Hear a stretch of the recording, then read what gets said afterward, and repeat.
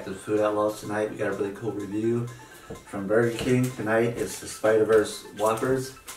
And the subtitle for the meal, we got small fries, a small drink, and the Spider-Verse Whopper was $19.48. This is the new Spider-Man movie coming out. I don't know if it's out yet or when it will be out. You can see these cool small cups just got the Spider-Man eyes on it. I'll show you what the Whopper looks like.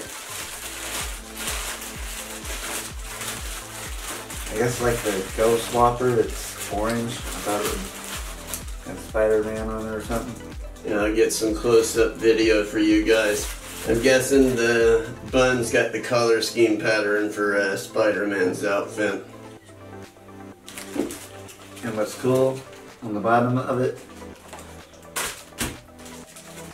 it's got the Spider-Man logo. It's a little wrapper.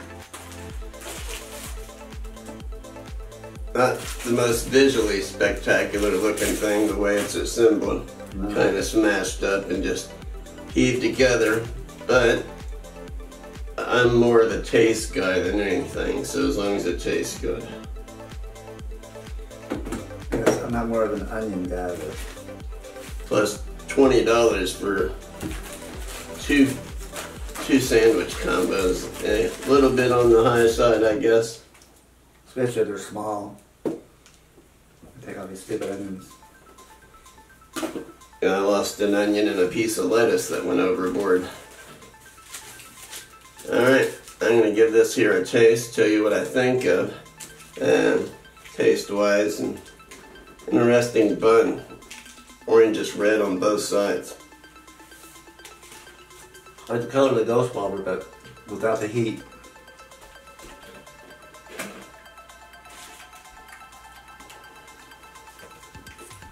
Tastes like your standard Whopper to me. But I like the color of the bun, it's pretty cool. It's like a novelty item to get. Yeah, it tastes like regular Whopper to me as well. Super messy, but it tastes as good.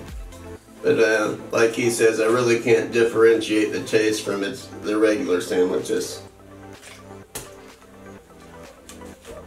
A novelty item, if you have Burger King or nearby, pick up one just for the color of the bun. It's pretty cool looking.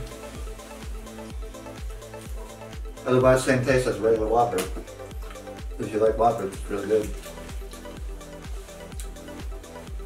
Well, that concludes our review. Nothing else to say about it, except really cool wrapper, good burger. Yeah, for the smaller size drink and stuff, $20 seems a little on the high side. But just getting it once for the nostalgia of the movie coming out, or if you're like a Spider-Man fan or something. Interesting bun, good to have one time. Overall, I'd say, yeah, I'd pay for it. Yeah, I'd pay for it again. But anyhow, like you said, just wanted to get a quick review on this. We got another video coming out later tonight. It will be a challenge, so stick around and see what we do for that one. As far as that goes, we're going to wrap this up.